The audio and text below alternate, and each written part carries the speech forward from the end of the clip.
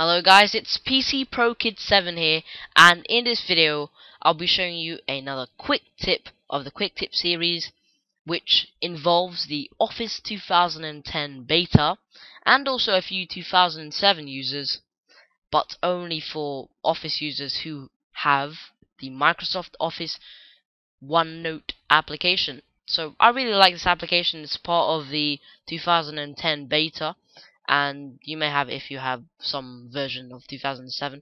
So you're gonna launch it. If you haven't launched it, it's a really great application where you can gather, organize, find, and share your notes and information using Office OneNote. So launch it and do anything with it. Just fiddle around, and next time you restart your PC or anything, it should give you a little icon in your system tray. So you can see it here.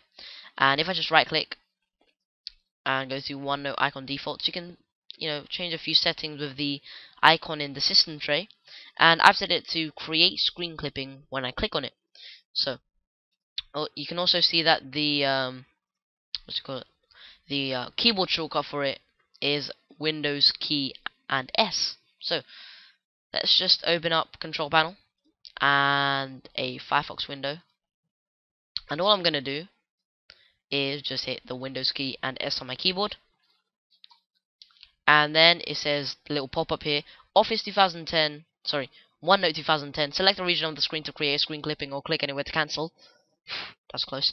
And then all I need to do is get my little select cursor and drag it over all the way to the left or wherever you want your screen clipping to be of, and I'm just gonna get the whole screen.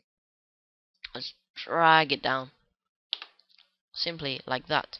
Now I'm just gonna hold it here. You can see that there's a little pixel here on the right side and also a little pixel at the bottom that I just can't get it to select to. I'm not sure why that is. This did happen with 2007 when I was using 2007, which was a very brief period of time, but you can see that it does miss out a pixel. Now this is a slight problem. I'd prefer it if it didn't miss this pixel, but I guess it's okay. It's only a pixel, and then you just let go, and then you get the select location in OneNote. So I'm just gonna put it into my personal unfiled notes. Double click, and then it opens up the main OneNote window, and you see your screen clipping, and you can see that it is in a page. So the page is the screen clipping taken on the 8th of something December, by the way. And then in this page you can see your image. So to save it, all you want to do is just right click on it and go to save as, and if I just scroll down here you can see the little pixel at the bottom. You can see all my icons look a bit weird at the bottom there, and also the arrow peak icon looks weird. And also on the right here, this control panel window, it's just got some weird edge. Anyway, I'm gonna right click and go to save as, and save it to your desktop, for example. Save it as a PNG, yeah, only PNG, and then give it to a friend or wherever. So this is really useful if you're gonna show a friend something or anything like that. So thanks for watching. Hope you enjoyed this video, and have a good day.